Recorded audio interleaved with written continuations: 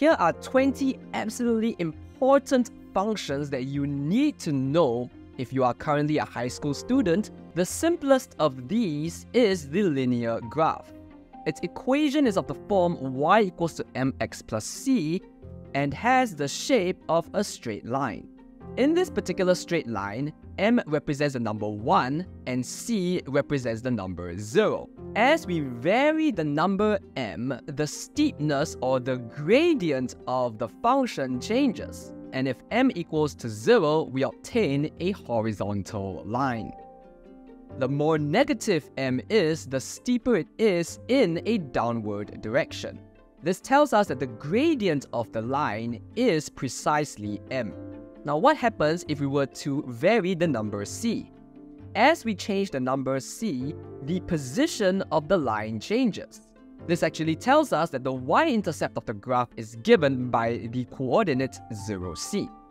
And this straight line graph can be applied to make sense of the speed of a moving object.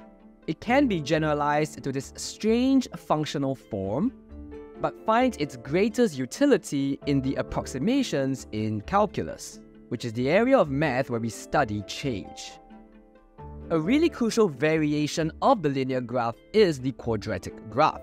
This is given by an equation involving the term x squared, and in the simplest case, the shape of the quadratic graph is the shape of a U. For now, a represents the number 1, b represents the number 0, and c represents the number 0. If we were to change the number a, the graph would get stretched vertically. If instead the number a is negative, the u would get reflected about the x-axis, giving us an inverted u. If we were to tweak b, we sort of tilt the u shape in one direction. If b takes on a negative value, the tilt happens in the other direction. This is not a coincidence, and we'll see what it represents in just a moment. Finally, the number c plays a very similar role that it did in the linear graph situation. It tells us where this graph is located and is encoded via the y-intercept 0, c. This graph has a special point called the turning point, and is usually denoted by the symbol hk. Quadratic graphs help us model the distance traveled by a moving object, and can be generalized to higher dimensions using this linear algebraic tool called quadratic forms. More generally, if we were to consider a higher degree polynomial, we would obtain polynomial functions. The highest power of x is known as the degree of the polynomial and is usually denoted by n. There are peculiar sum and product formulae. Many of you would also learn about some shortcuts known as the remainder and factor theorems pertaining these polynomials.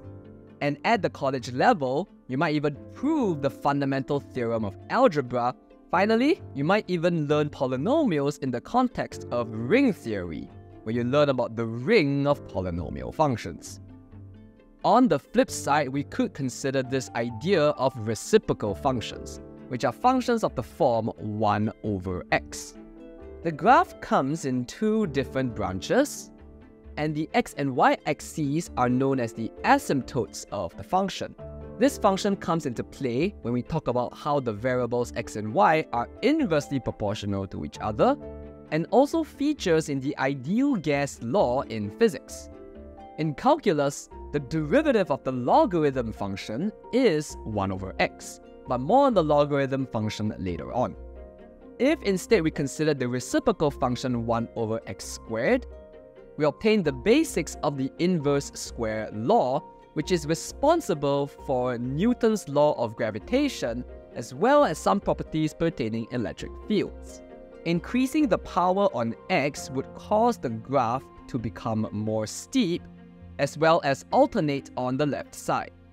Another important function is known as the square root function. This is the function square root of x, and increases at a decreasing rate on the positive x-axis.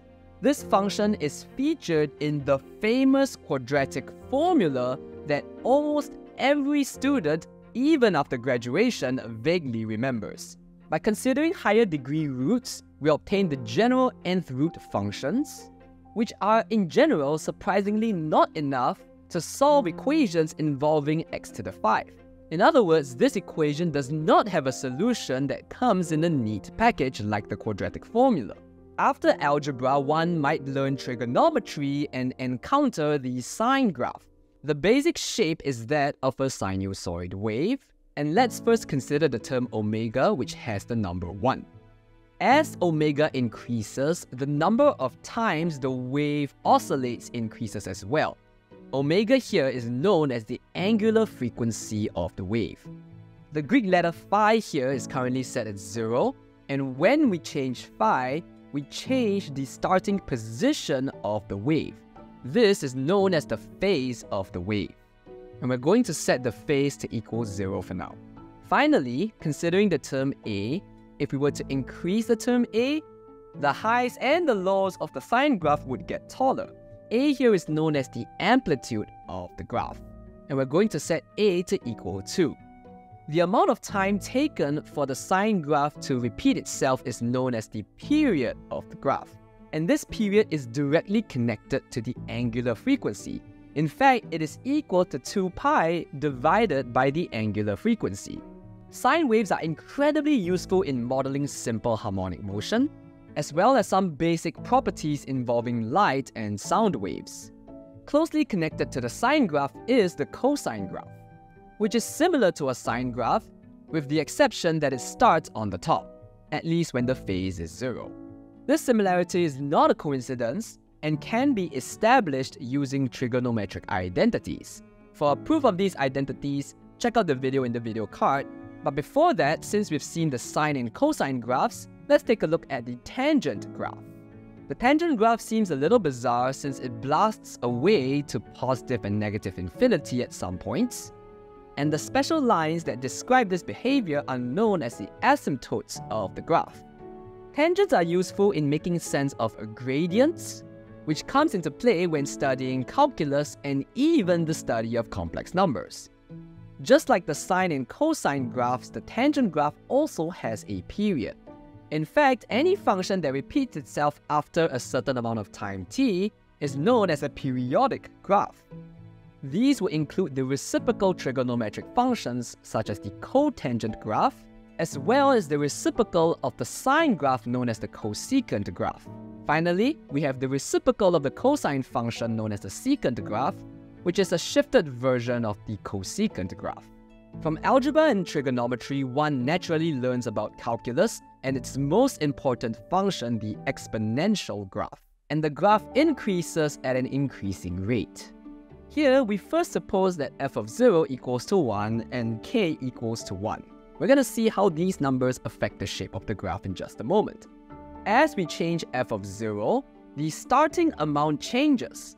This causes the graph to increase much more quickly or much more slowly.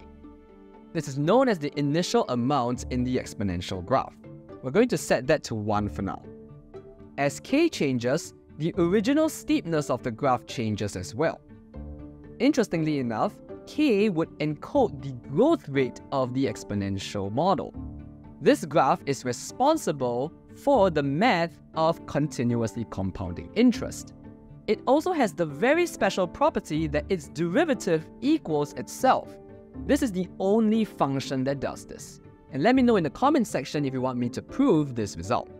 Finally, this model is responsible for viral infections, at least in terms of its initial stages. If instead we had the equation e to the negative of kt, we would obtain an exponential decay. The numbers k and f of 0 play a similar role that they did in the case of exponential growth. However, k now does not represent the growth rate, but rather the decay rate. This decay rate is actually responsible for the half-life when analyzing radioactive decay involving radioactive substances. More generally, if we consider the general exponential graph,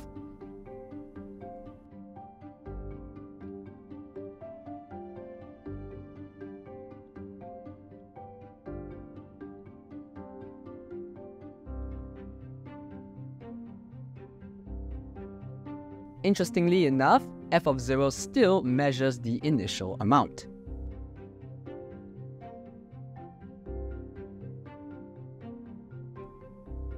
while a captures the growth rate. If a equals to 1, then the graph remains constant at f of 0. And if a is smaller than 1, we obtain the exponential decay model.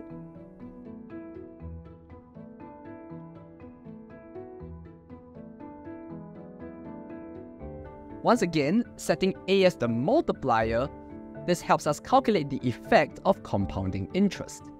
The inverse of the natural exponential graph is the natural logarithm graph. Its general equation is ln of x minus c.